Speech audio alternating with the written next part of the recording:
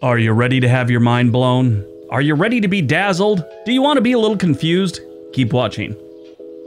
What is going on, everyone? Welcome back to the world according to Briggs and another mind-blowing facts video. Today we're taking a look at the golden state of California. More than any other state, California has the most entertaining and fascinating weirdness in its history. The hardest part about making this video was breaking down the weirdness to just 10. There's plenty of material for this list. California is an interesting state, and I'm going to tell you about some of the mind-blowing facts right now.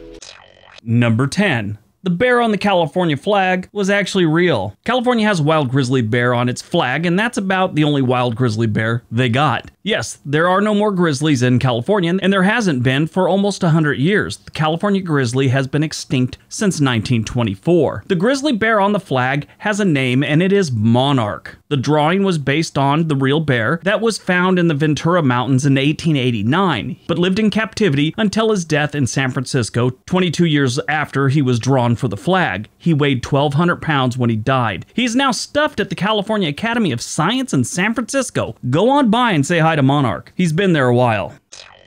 Number 9. It has the avocado capital of the world. Fallbrook, California is known as the avocado capital of the world, and it hosts an annual avocado festival. Fallbrook, California is in between San Diego and Los Angeles, in case you don't know. I figured all this was important because of the popularity of avocado toast. Very popular these days. Actually, from June 1st to September 1st, 2019, more than 2 million photos of avocado toast were uploaded to Instagram every single day. More avocados are grown in this region than any other county in the nation. Although it's classified as a vegetable, it's actually a fruit. Avocados are considered a fruit because they fit the botanical criteria for a berry, thanks to their fleshy pulp and large seed. That sounds dirty. Large seed? It doesn't sound right. But it is. It's got a large seed. There are more than 3,000 avocado growers in California, farming on more than 50,000 acres. A single California avocado tree can produce, on average, 60 pounds or 150 avocados every single year. Number 8. A lucky place to pee. The county store in Baker has sold more winning California state lottery tickets than any other outlet in the state. They have sold 9 jackpot tickets. Yeah, like over $1 million at least. If you've ever seen Baker, you might find it weird that anyone does anything other than get gas and relieve their bladder while driving to Vegas here. Or they stop and beg for change or a gallon of gas on their way home from Vegas. I've been here. They have the world's largest thermometer. It's right there. When we drove by it when I was young, my dad told me that was Paul Bunyan's rectal thermometer originally. Yeah, I believed him. I don't know why I believed Paul Bunyan was a real thing, but it's my dad for you. Yeah, they've sold 9 jackpot tickets. That's amazing. And there's nothing to this town. It is just a little speck on the side of the road. Number 7. The most corrupt politicians of all time. California has a reputation for bad politicians. They've had a slew of incompetence and corruption. First, you have a man who is considered by historians as the most corrupt politician to ever take office in this country. His name was Joseph Spiney. According to legend, he served on the Fresno Board of Trustees and was infamous for being illiterate and the most corrupt building contractor in the city. Spiney became the chairman of the board in 1893 and later mayor for 10 minutes before resigning and giving the position to someone else that would help him do shady stuff. Yeah, but that wasn't all. He was involved in illegal gambling, hourly companionship, moonshine, and fake building permits. He once was very angry at the city's electricity bill. He used his political power to make sure all of Fresno was in a total blackout. Yeah, he ordered the city clerk to tell the electric company just to shut off the power. He wasn't paying that bill. One theory is he used the money that was budgeted for the utilities to line his own pockets. And so instead of paying it, he just let them turn off the lights. Spiney is still known as the most corrupt politician in California history and possibly the country. And on top of it, the only California-born president, Richard Nixon, everybody knows Tricky Dick, he's considered the most corrupt president we've ever had. They're both from California. Shining icons of integrity right there. Number 6.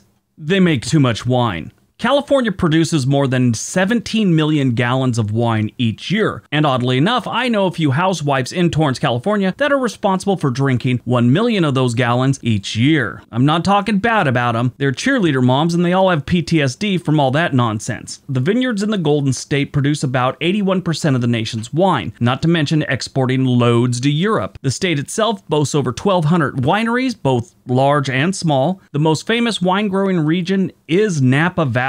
Central and Russian River Valley are popular locations as well, but Napa Valley's the big one. There's just busloads of people doing wine tasting there every single weekend. And if you're those Torrance housewives, they'll go on a Tuesday, even though it's like a 6-hour drive to Napa, California.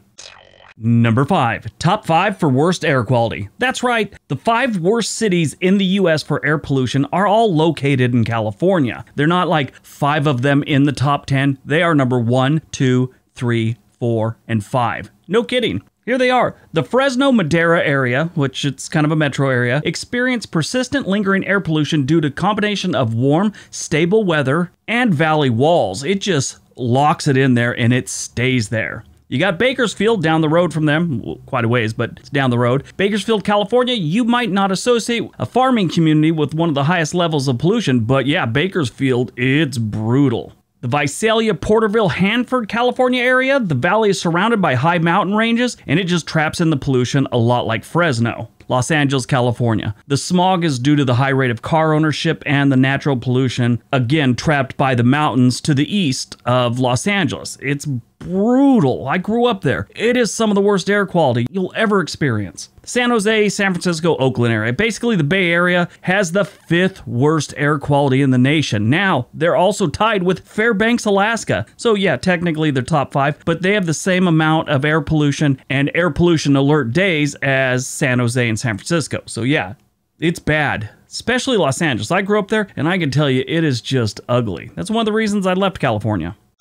Number 4, they are recall happy. Yeah, they're always trying to recall a governor, a judge, whoever they can. If they don't like you, they just try and recall you. Since 1913, there have been 179 recall attempts in the state of California of elected officials. Only 10 recall efforts collected enough signatures to qualify for a ballot, and of those, only 6 resulted in the official being recalled, like removed from office. They've tried it with 55 governors, 2 lieutenant governors, 7 attorney generals, 1 entire Supreme Court bench. Yeah, they tried to get rid of all of them. 27 times they've tried to get rid of Supreme Court justices, state Supreme Court justices, I should say, not like the federal ones. 1 state secretary, 1 state treasurer, 2 insurance commissioners, 2 Board of Equalization commissioners, 30 state senators, and 50 members of the California Assembly. Yeah, they tried all the time. It's just like the changing of the seasons. It happens once or twice a year in California. The biggest and most recently was Gray Davis in 2003, and that's how California got Arnold Schwarzenegger as the governor.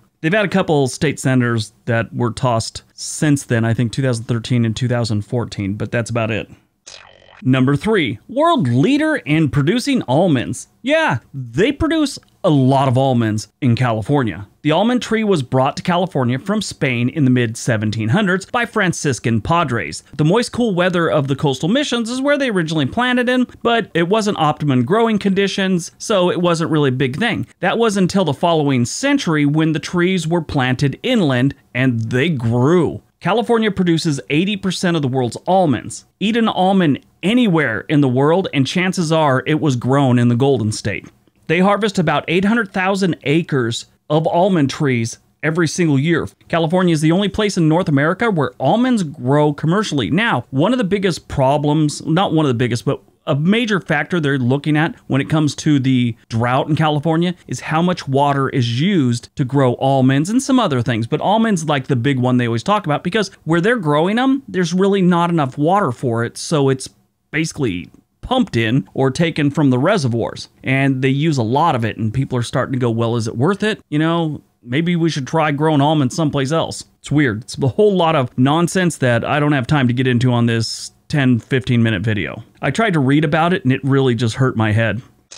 Number 2, it's against the law for a bar to have a ladies' night. Yeah, I'm not even kidding. It's against the law in California because it's gender discrimination. Yeah, I guess men complain about it. Why isn't there a dude's night where we get to drink for free or get in for free? The practice was first outlawed in 1985. Now, I think it was outlawed then, but I remember them happening in the mid-90s. I don't think they really started pushing that till probably late 90s, 2000s, something like that. But it's really a thing. You can't do it. California's anti-discrimination statute provides for a minimum $4,000 per violation per drink, plus attorney's fees. Yeah, so if you go to a bar and they give a girl a drink for free, it could be constituted as a ladies' night. And you could take them to court if you're a dude that feels you were discriminated against. It's ridiculous. But what's funny is California has all kinds of weird laws like that. I mean, yeah, I'm sure there's some kind of basis to them, but a lot of them are all, well, why are we dealing with this? Why is this a thing?